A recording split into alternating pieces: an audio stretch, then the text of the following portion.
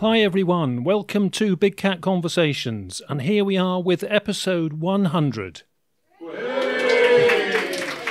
And as you can hear, I'm not alone. We're in a pub in deepest Herefordshire, amongst the cider orchards, and there are 25 people gathered around, friends and allies and Big Cat witnesses, people who are boots on the ground, investigators, and people who are interested in trail cameras and thermal cameras and recording cats if they can, speaking to landowners, and in the cultural aspects of Big Cat. So a real mixed gathering of people. We've got some Big Cat witnesses, I think, and we've got 3 up front for interviews coming up in a moment. Later on, we've got more discussion points about tracking big cats and the cultural aspects of big cats and what we make of the whole mystery and where we go in the future. So a lot of ground to cover. Thanks to everybody listening back home across the world to this podcast, and thanks to everybody in the room, because we're a big community on this, and it's so nice with episode 100 just to have a chat in the pub. We thought, actually, it's the people's podcast. Let's just go to a pub and have a friendly conversation and listen to more witnesses. So first up is actually a very important guy, because he was the person who suggested more than anybody that I ought to damn well do a podcast and listen to the witnesses. 6 months after he'd made the recommendation, thought, yeah, and I've got a son who does audio. It's all lining up, actually. So, David Smith, thank you very much. First sighting, I'd been out shooting. I was on my way back up to the car in a bit of a valley. There was woods both sides of me, and all the sheep from the right started to run across in front of me, right in front of me. They weren't bunching up, they were scattered, all running for their lives. So, curiosity, what are they running from? So I looked across, and there was one sheep by itself over by the fence, pig netting fence, 2 strands of barbed wire on the top. And I looked across, and there's a sheep, so I brought the scope up. Why isn't it running? It was a puma, plain outright puma. You could see it as plain as a pikestaff through the scope. There was no doubt. I didn't shoot because I'd only got a 2.2 rim fire, so it wouldn't have even injured it properly. So that was a big eye-opener. I didn't really believe in big cats until then. About 5-6 years later, I saw another cat. I was out walking the dogs. We were walking through a blackcurrant patch. I was on the headland. The dogs were both rabbiting off in the bushes. And this was probably August, September time, so fruit was on, heavy leaf, couldn't see anything. But I heard one of the dogs coming back, and it ran straight out of the row in front of me. This is about 11 o'clock at night. Ran out about 6 feet in front and took off up the headland. And I thought, she's obviously after a rabbit. A few seconds later, she ran out again. And I'm thinking, hang on, that's slightly smaller. What's that? That was the actual dog. I switched the torch on. That was my actual dog, one of them. German Shepherd, and she was smaller than what she was chasing. I followed up quickly. My lurcher came out as well, and she was off in hot pursuit of both of them. And they started barking at the bottom of an apple tree in the hedge. And I put the light on, and a big torch, and I put it on the cat, and as I got nearer and nearer, it was looking down at the dogs and then up at me, back to the dogs, and up, and it did this all the way. I was walking to it for about 70 yards. I got within 15 yards, and it took one final look at me, and it turned and just jumped out of the tree over the other side of the hedge and fence and off down an orchard. There was no two ways about it. It was a big black leopard. Brilliant. Thanks ever so much, David. Sit there and we'll have you cross-examined in a minute. And next person is Fleur. Fleur was based at British Museum, where she saw many symbols and signs of big cats in culture and folklore there. And she'll tell us a bit about that later on. So she had that sort of interest. But you're going to talk us through your 2 main sightings in Dorset and in Oxfordshire. So thank you, Fleur, for coming along. I went on numerous occasions to Arne on the Isle of Purbeck to do bird watching and look at the wildlife and so forth. And this was a sighting near Corfe Castle. I managed to pinpoint it on the map afterwards, and it was one of the classic road big cat crossing the road at dusk scenarios that we've heard lots of instances of in the podcasts. So it's unfortunate that the detail isn't crystal clear because we were in a moving car, but both myself in the passenger seat and my friend who was holidaying with in the driving seat both saw it. She first said, "There's a cat," and I looked up. She'd watched it come out of the hedge on the left-hand side, traverse the road, not too fast and reasonably far away. I immediately looked up and we both watched it cross the rest of the road to the right, go up through the vegetation and disappear. And we parked up and discussed the sighting. We were both quite shaken. I said, "What do you think that was?" And she said, "Black panther." It looked like a black panther. She said about the size of a spaniel, and I was thinking a little bit taller than that. I thought more like a medium-sized deer. What I was aware of very much was the thick back legs and a sort of raised bit at the back of at the back, and a sort of mobility to it as it slunk through the vegetation. So those are my Dorset sightings. Every time I go back, we're looking like we can at any possibility of seeing the cat. Thanks ever so much, Fleur. We have a gatecrasher, and we're delighted to have a gatecrasher because as we were setting up, Nick, who's just joined us now, came to us and said, "What's going on here? Can I join in?" And we said, "Well, it depends." And he's a local witness and a recent witness, so he definitely can join in. So, Nick, thanks ever so much for coming in literally at the last second. And sock it to us. What have you got to tell us? I'm a very keen country walker. On the 19th of May, I was walking from Hay-on-Wye, not far from the centre of the town. There was a fence to my left-hand side. I was walking a short distance from the fence, walked to the corner of the field where there was a field gate, and I saw something move. I couldn't tell what it was.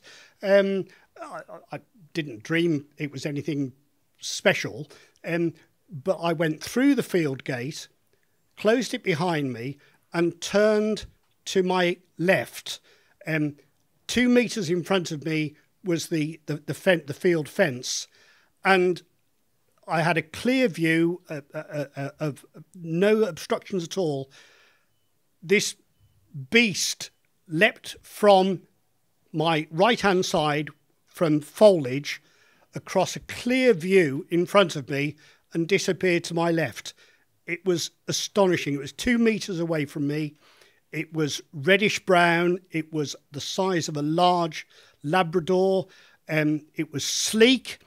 It had incredible markings on it that were either dark brown or black and were regular, more square, peculiarly, than round. I only saw its body, which mesmerised me. It just shot across in front of me. It was, I was in awe of what I saw. It was just incredible. It was a once-in-a-lifetime thing. And I now know without any shadow of a doubt that there are big cats here. Sighting these magnificent animals, and I've seen a few of them, has it affected how you enjoy the countryside? And do you now turn into looking for spoor and signs everywhere you go, or can you just enjoy a walk? Or are you genuinely concerned that you might bump into one of these cats? The impression I had from the big cat I saw was that it was a lot more wary of me than I was of it. I often go back to the same walk, but perhaps doing it in the reverse direction, and I will go back to Hay-on-Wye, and who knows, I might be lucky again, but I suspect not. I think that was a once in a lifetime. To be that close and to be that sure of what I've seen was just wonderful. That one that was following me, if he wanted me, he'd have had me. Yeah. The speed they move. And where I had to go through a narrow gap, and if he'd really been preying on me, he'd have had me. So curiosity, or just... I think a lot of it's curiosity and possibly a young cat weighing up, what's he about, what's he doing? I mean, they're moving at about 25, 26 metres per second in the full charge. So I'm not sure how close you were to that leopard. 50 feet from the edge of the wood. So that's a second. So one second. Yeah. If it wanted to ambush you. 3 or 4 bounds need to have been on me. Usually they're just more curious. So it could be a young subadult animal that's looking, just sizing up what's going on. Often people are walking with dogs and they're not really interested in the person, they're interested in the dogs. So I think almost invariably they try and get away. So Nick's experience is a typical experience of coming across a leopard at short distance. All you see is a blur of spots and colour gone. Can we just get a quick perspective from Alan? Because you run a Facebook group in the Forest of Dean area. You go out following up reports. You use a thermal camera. You hear reports. You listen to the podcast a bit. What do you reckon on what's happening or what we're learning from people's reports and the grapevine? What I'm learning through my Facebook group and through the sightings that are relayed to me and people getting in contact, I'm now working out territories and ranges. For me, it's joining the dots. You know, the year before last, I had a sighting Wednesday night, Thursday night, Friday night, Saturday night, and it was a direct line. So you can kind of say, yeah, and that happens every year. And they didn't know of each other's reports? No, that was one of them actually. I think it was the Friday night. Actually, got relayed to me about 6 months ago. So yeah, you're always joining the dots when you're trying to figure out what they're doing. So 2 summers ago, between us in Gloucestershire and the Facebook groups and amongst Frank Tunbridge's network of informants and mine, we got 5 credible links reports, all very detailed, from people who hadn't a clue what a Eurasian lynx was, in Forest of Dean and different parts of Gloucestershire and the Cotswolds. And I suddenly thought, yeah, they're all credible, and they're in 4 different locations, you know, so there's possibly 4 links if we believe all those witnesses, and why shouldn't we? They were all very descriptive of the... So, yeah, there you go. You know, was that 4 links in Gloucestershire from credible reports? It's now time for Word of the Week, and the word is going to be spore. Of course, we do have a very experienced tracker, trail guide with Mark Graves here. So Mark is going to lead us off for a quick discussion on spore. So Mark, thank you very much. You're welcome. Spore, spelt S-P-O-O-R, is actually, the reason why it's not so well used here is it's actually an Afrikaans word. It means not just tracks as in footprints. It means any sign that will, or any evidence that will help you to identify and follow an animal. So you can have broken leaves or twigs that show where it's walked. We talked about smell, scent earlier. That would be spore. If an animal is wounded, or indeed a person is wounded, you could follow blood spore. So it's any evidence that allows us to identify and then to follow and interpret, understand what that animal or person that we are following is doing. Yes, the environment is less conducive to tracks and tracking here, although having said that, it rains a lot and mud provides a great medium for tracks. There is always sign. Nothing moves without leaving some sort of an impression, some sort of sign, some sort of spore.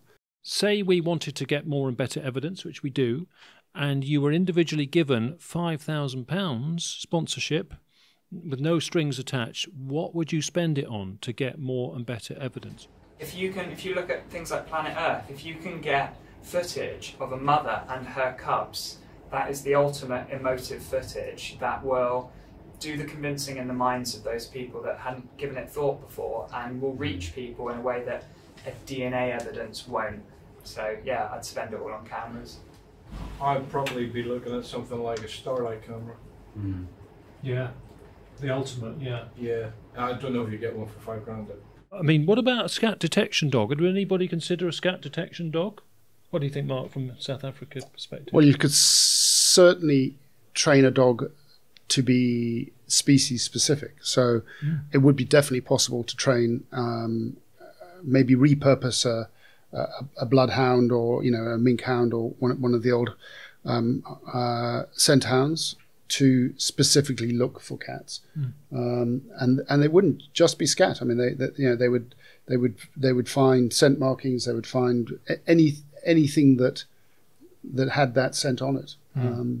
So it would be possible. It cost, I think, probably again more than 5,000 to train the dog, and then it's not just train the dog; it's the handler, it's the management. Yeah, it's not a part-time pet. No, I think I might take the money and go to the Malay Peninsula and see if I can see them in their wild environment and learn something. Good, Nathan. Well, on that then, instead of spending 5k on cameras, spend 5k on, I don't want to say bribes, but these people who have footage that sit on it that don't want to release it. If they've got a price and there's audio-visual footage out there that exists, then go that way with the money as opposed to buying cameras. But again, those people won't do it for reasons you've covered before. Yeah. If you're Maybe going they would for 5k. Yeah, well, you know, I've been brokering that sort of deal for people, and tenant farmers. Why would tenant farmers who've filmed a puma release that information? They're sort of basically violating their agreement with their landlord. So same with the gamekeeper. Your gamekeeper obviously has got a lot to lose, David, if he gives up those 30 pictures of a black leopard that are 10 feet away or whatever. Final few minutes that are left, could we talk about this cultural aspect and why are we intrigued about these animals? I'm doing tours of the British Museum on the subject of divine cat, and whether these are small cats like the goddess Bast in ancient Egypt, or the lioness goddess, Sekhmet, the panther of Dionysus, the ocelot, the jaguar of Mexico, the leopard of Africa. We have an absolute abundance of cultures which have revered the feline in many forms and have given it respect and have mythologized it, if you like. So the Roman villa at Spoonley Wood in Gloucestershire, excavated there probably in the early part of the 20th century, dug up a large statue about this high of the god of wine and ecstasy and dance, Dionysus, known by the Romans as Bacchus, with his panther. That is from Gloucestershire. I thought that was pretty amazing. If everybody wants to come to the British Museum to see that, that's in the Romano British Upper Galleries. And you can meet the panther. So do come and have a look at those. Splendid. I think we're going to wind down there because we're going to be kicked out of the pub in half an hour's time. So thanks everybody for contributing to our pub gathering for the 100th episode. Thank you to the listeners across the world. We are listened to in scores of countries across the world, in every continent. It's so heartening that there is this wider interest. So thanks everybody for chipping in. Thanks to Owen and Max again. And we're off for some cake, and I think we're done. So thank you very much for joining in Big Cat Conversations. And Max.